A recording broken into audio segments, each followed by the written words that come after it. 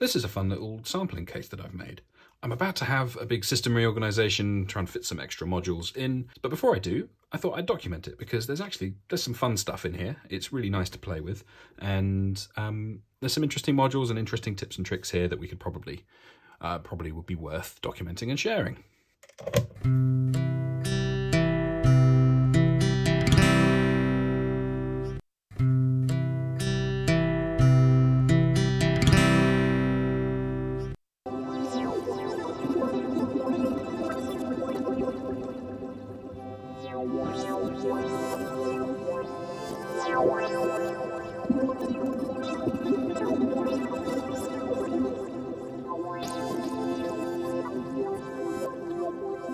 So what is this case and why did I put it together?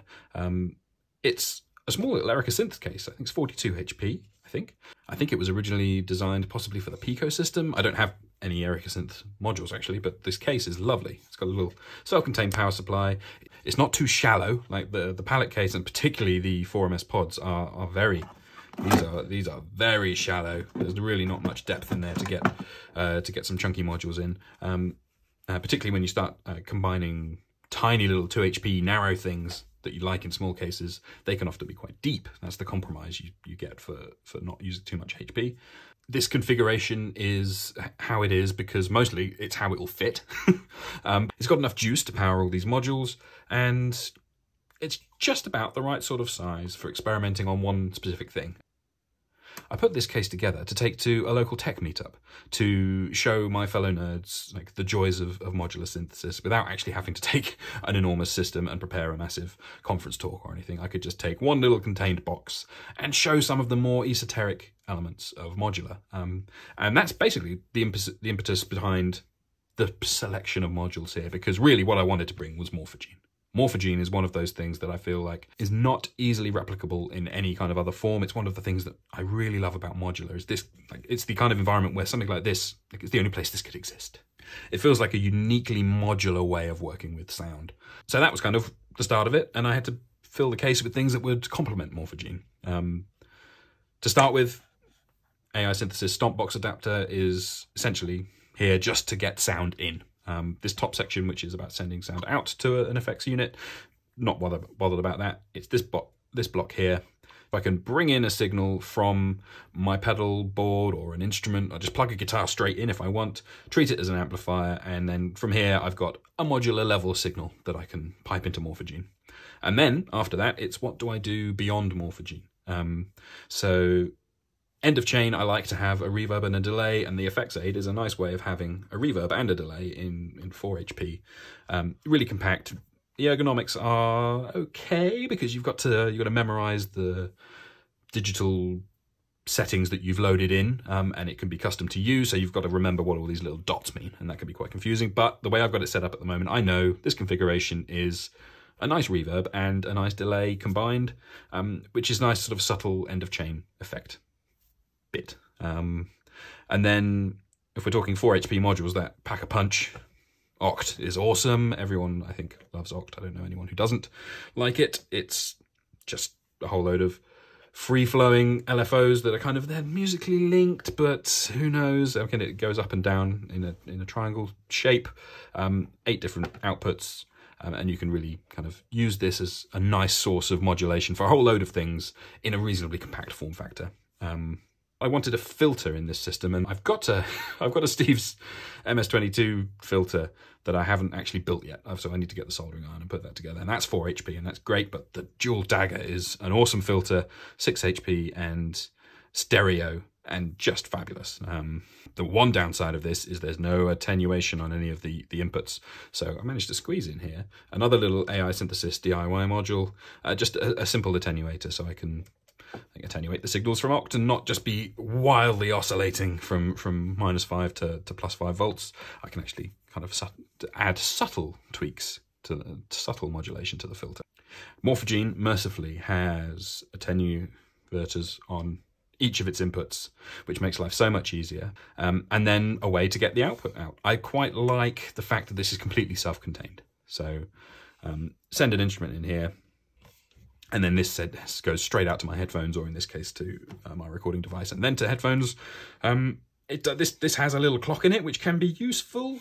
It has its own little kind of mixing unit, which can be useful. Not really in this context, because I'm just using a single stereo path through the lot. But, you know, it's it's a volume control. This is primarily what it's here to be. I can then control the output. So let's find out actually what's going on here. So we'll start by just showing you what Morphogene is doing. I've already recorded something I've got a whole load of various samples in here that I'm mucking around with. But if we send this to the output,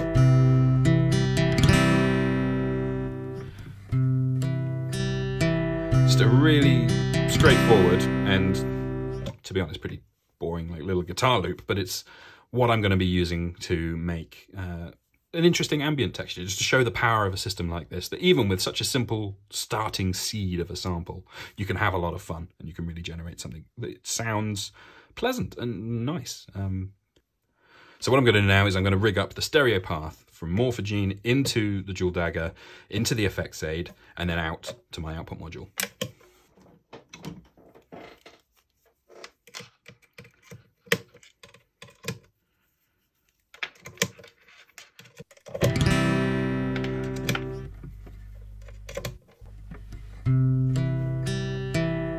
Everything's quite dry at the moment, but you can see now we can add a bit of reverb and delay, quite subtle.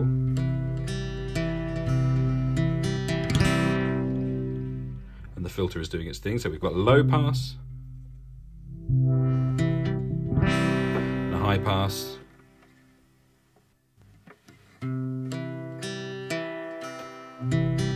combined we can do band pass, and we can also kind of stereo effect these later on, which we'll do, which is great fun.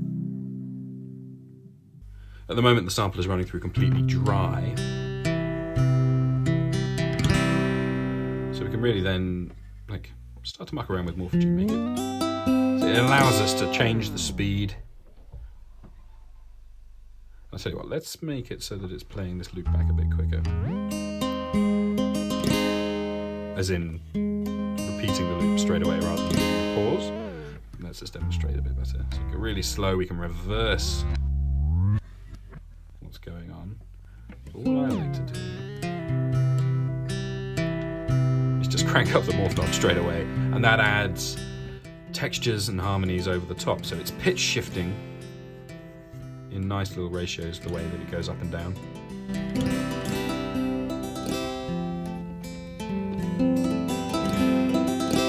And this sound by itself, simple as it is one of the reasons I love modular, because I already quite like this. This is really nice.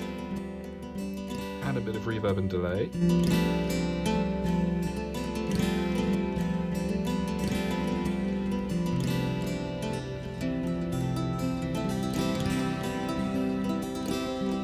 And now comes the fun part. This is where we start getting oct into the mix and messing around. I think what I'll do is I'll go into my attenuator, and then we'll just modulate the low pass filter. So this one here.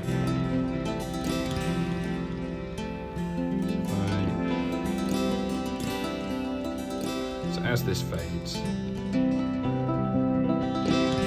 can hear that we're changing this. Let's crank up the resonance as well, so you really hear what's going on.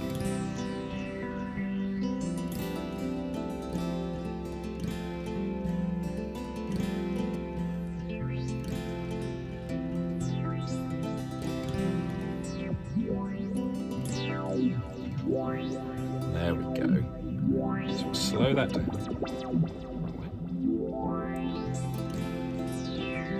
Reduce the amount that it's flying around with. We'll turn down the resonance a little bit. And then we'll do the same with a different LFO, going through a different attenuator. And we'll pipe that into the high pass.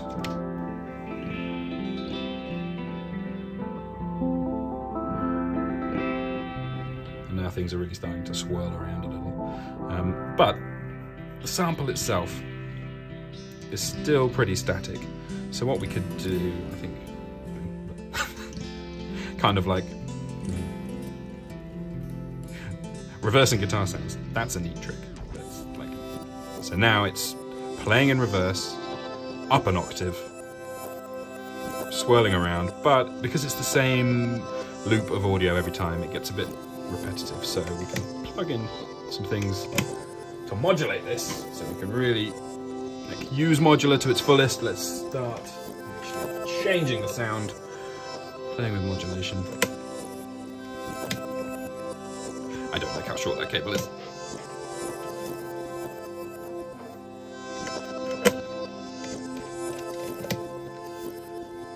So we can just let these subtly alter so what we're altering here is the size of the loop that we're playing back.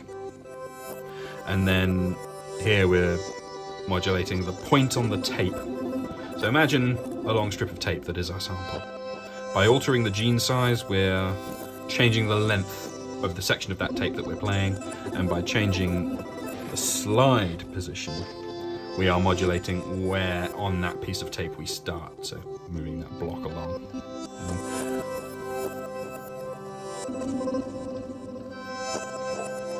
So the next step is to add a bit of stereo modulation. You can really kind of sweep some stuff around. One of the joys of the dual dagger, and the joy of a small system like this, is kind of using every jack that you've got, and just you can send things, modulate in the stereo field as well, and why not also modulate the resonance. That was too much. So maybe need another attenuator really, but we could use another attenuator. We could take this attenuator signal here. Whoa, let's turn that down, Yeah. So we can really much more subtly affect the thing there. So now we've got an absolute mess of cables. But something that sounds really gentle and lovely. And we're just going to let that play for a bit.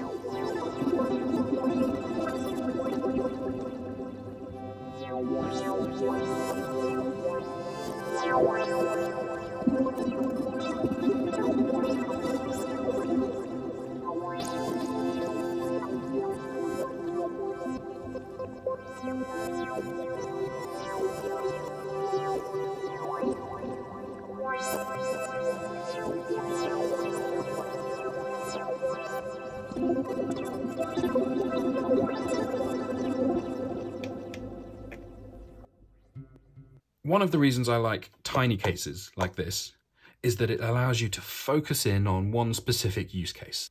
Often modular can be quite overwhelming, and the main ambition is to just get as many modules as possible and build up as big a system so that you can cover all eventualities. But like focusing in on a small case like the palettes or the little 4MS pod things can be really useful in terms of like helping you learn what you've got and how you can make the most of the modules that you have already. With a little bit of planning and a little bit of experimentation, it can help you like come up with something that is actually a self-contained instrument, something that will be of use by itself and allows you to learn it, get a bit of muscle memory as to where things fit together.